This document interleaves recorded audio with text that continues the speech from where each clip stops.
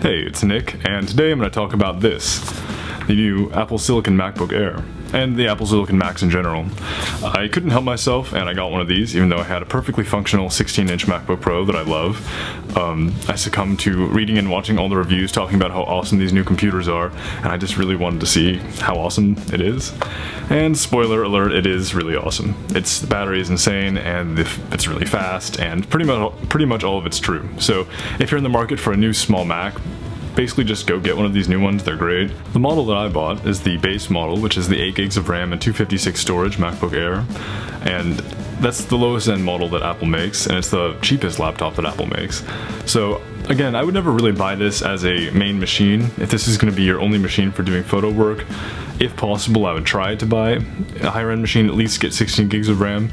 But just for fun, I thought I would see what it was like using apps like Capture One and Photoshop, which are my two main apps I use for photo work, and see how well they run on these computers.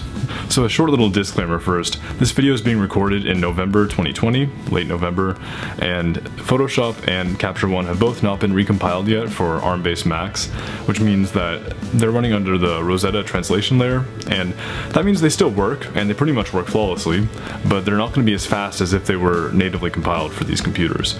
Now, both of those companies, I think, have versions coming. I know Adobe said the new version of Photoshop for these computers is going to be released early next year, 2021, I think, and I'm not sure when the next version of Capture One is going to have support for these CPUs, but I would guess sooner than later. They have a lot of people using Macs, and people are going to want it to be compatible, so I'm not really worried about that. So let's just jump in here to Capture One, and as of the recording of this video, this is the current version of Capture One, and I'm using raw files from my GFX 100, which is the 100 megapixel Fuji camera, and the files are awesome, but the camera is also kind of a beast, and these files are really big. So I made a test session here with about 200 of them, and you can see I'm going to scroll around here, and I'm going to make some adjustments. I'm going to go through these photos and just kind of check out the interface, and you can see it's pretty fluid. I was really kind of surprised when I did this. I wasn't really sure what to expect. I hadn't read a lot about Capture One being used on these computers, and I'm pretty impressed. I think this is pretty fluid, and I would say it's similar to using a high-end MacBook Pro. My 8-core 16-inch MacBook Pro works about this fast. Now, the one thing I did notice maybe a little bit of lag on here was when you click into 100% to check out the detail, it is a little bit slow to render. It takes maybe a second or two or three, depending on what adjustments you've made, but I would say this is definitely still usable, and it's not worlds different from my big MacBook Pro, and that's really impressive to me. So I'm really enthusiastic about this computer because this is the lowest end Apple Silicon computer they're going to make. This is the slowest those are going to be, and they're only going to get faster from here. You know, they're going to release more MacBooks and more iMacs and a Mac Pro eventually, and those things are going to leave this behind in the dust. So I can only imagine how fast those are going to be if this is already so good. And especially too, once they update Capture One for these computers, it's going to go even faster. So I would say, if you're using Capture One, maybe give it a try. You know, I wouldn't say go out and buy a MacBook Air because that's not really designed for photo work, but for a desktop, you could use the new M1 Mac Mini and probably get a lot of work done, or the small MacBook Pro if you like having a small computer. One other thing that can be a little bit slow is the exporting your images. Once you've made all your adjustments here, you go to export and process your photos into files that you want to edit later or be done with. And I've selected some files here, and if I press process, I can now wait for these to process, and you'll notice this is the first time we've really had to wait for anything on this computer.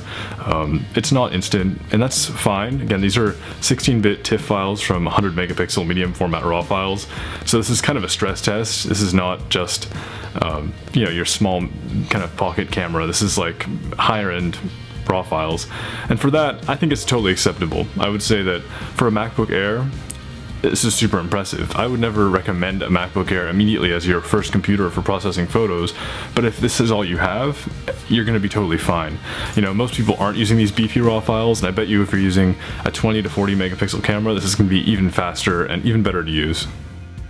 And the second app I'm going to talk about today is, of course, Photoshop. And there's been a lot written and recorded and talked about when it comes to Photoshop on these computers, and I echo pretty much everything that I've seen, saying that it's very usable, almost surprisingly so, and some things are a little faster feeling than using a Intel-based Mac, and some things might feel slightly slower.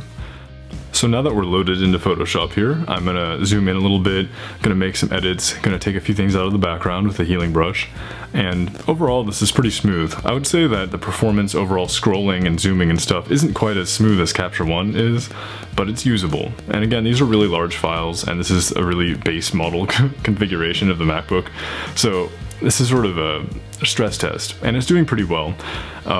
I'm not going to test with a huge composite or a document with many layers, because that's not what I would be using this computer for. I'm not going to use or recommend a base model MacBook Air to edit huge files and do massive compositing, because that's just not what, it's not the right tool for the job. But if you're somebody who wants to just use this as a sort of satellite computer, maybe make some edits to photos on the go, once we can go places again, then this is going to be a great choice. You can see now if I open up a bunch of images at once, this is where it kind of slows down, and that probably is attributable to the 8 gigs of RAM in this machine and these massive image files, so there's only so much that you can do with that little RAM, but it's still, once they're all open, you can still go between them and work pretty decently.